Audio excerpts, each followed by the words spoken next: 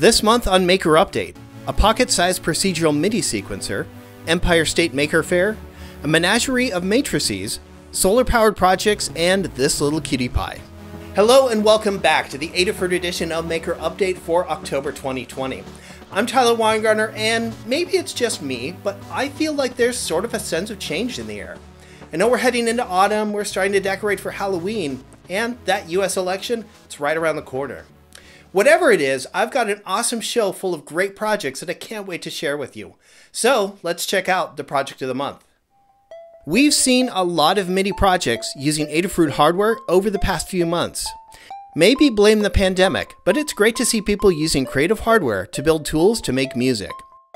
However, this MIDI Melody Maker by Liz Clark and the Ruiz brothers is something else. It's not just a set of inputs that are translated into MIDI triggers, nor is it a set of output events triggered by MIDI software.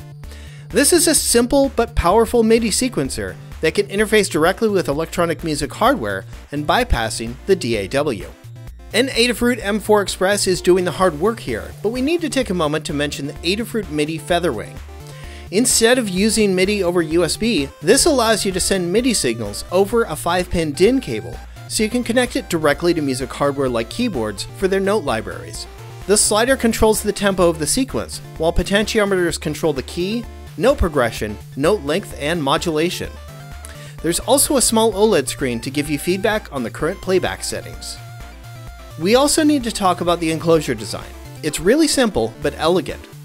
The control surface, backplane, and base are made from acrylic sheets, and there's some holographic vinyl embellishments that were cut out on a desktop Cricut machine. The side panels are milled from 12mm wood panels, with slots for the acrylic pieces to press fit together.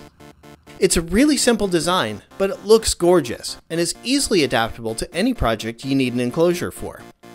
Adafruit provides 3D CAD files for all of their hardware, making it easy to make physical designs based on their boards. You can find the bill of materials, code, and design files for this project by following the links down in the description.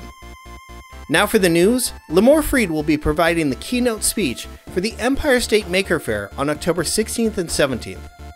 Empire State Maker Faire is an online event wrapping up all of the regional Maker Fairs across New York State, including Fredonia, Buffalo, Rochester, Twin Tiers, Syracuse, New York City, and Long Island. All the details on how to attend can be found down in the show notes, and you can catch Limor's keynote on Saturday the 17th at 1 p.m. Eastern. If you haven't been keeping up with Adafruit's YouTube account, then you're missing out on a whole new series, John Park's Product Pick of the Week. As the name implies, the show airs every Tuesday, where John gives a live demo of a particular product. It's a fairly short show at around 30 minutes. If you miss it, there's a 1-minute recap version that will live on the product page, but you'll definitely want to catch the show live. If you do, you'll be treated to some pretty steep discounts on the featured product. It's a fun new series, go check it out. Back to more projects. If you've stopped by the Adafruit Learning Center page, you'll find that nearly every project there is based on the 64x32 Hub 75 LED matrices. The reason for that is there's a new piece of hardware called the Matrix Portal that makes driving these panels ridiculously easy. Phil Burgess has brought his classic Monster Eyes together onto a single panel, and now it has a face? John Park built this wonderful display of spooky images as it counts down the days until Halloween. The Ruiz brothers made some 3D printed handles to use with the grains of sand demo, so you don't need to grab the panel itself. There's plenty more, so get inspired, get your own Matrix Portal, and start designing. Aaron St. Blaine published this guide for making a light-up LED necklace powered by the Itsy Bitsy 32U4 dev board, a Neopixel jewel, and the LiPoly battery backpack for on-the-go charging. There's a great demo here for casting the necklace jewel in resin and using mica powders to give it color and translucency. Check this out before your next costume party. We've seen a handful of different projects that allow you to easily message your housemates that you need some focus time, whether you're podcasting, taking a meeting, or you just need some personal time. This design from the Ruiz brothers easily mounts to your home office door and features replaceable sign plates to reflect your particular availability. The black LED acrylic diffuses the light nicely, and the internal LiPo battery means it can work without wires. Halloween may be right around the corner, but just beyond that is the US election. Colin Cunningham has made this wearable electronic pin that shows "I vote" using the OLED Featherwing display. Tap the middle button and the message changes to "I voted," and the bottom button to ask "Did you?" A tap of the top button returns the original message.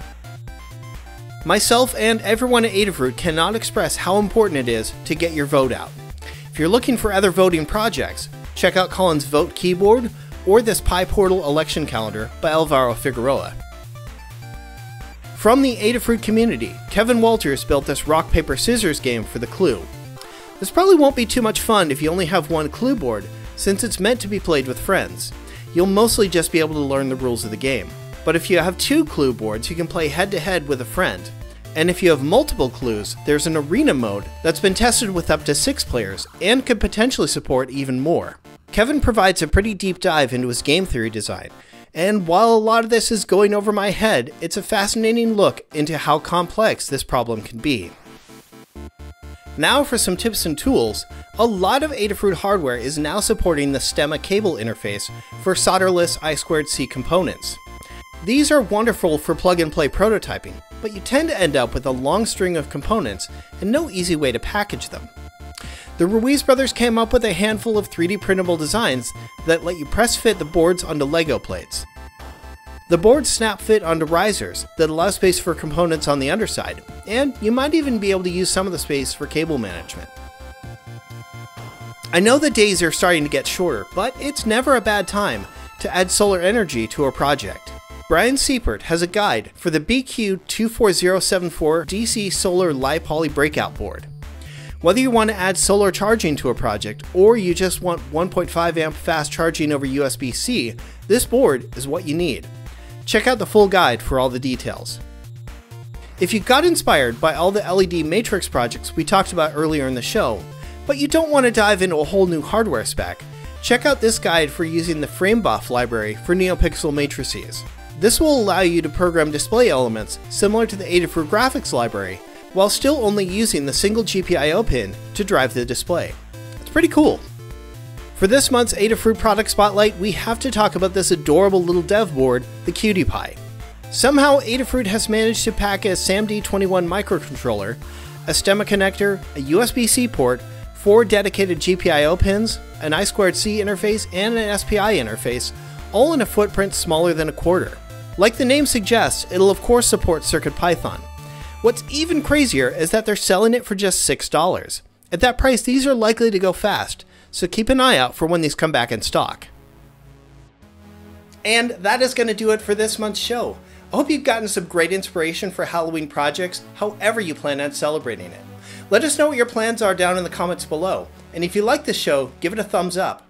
As always, huge thanks to everyone at Adafruit for making this show possible, and to you for watching it. Take care, and we'll see you in November.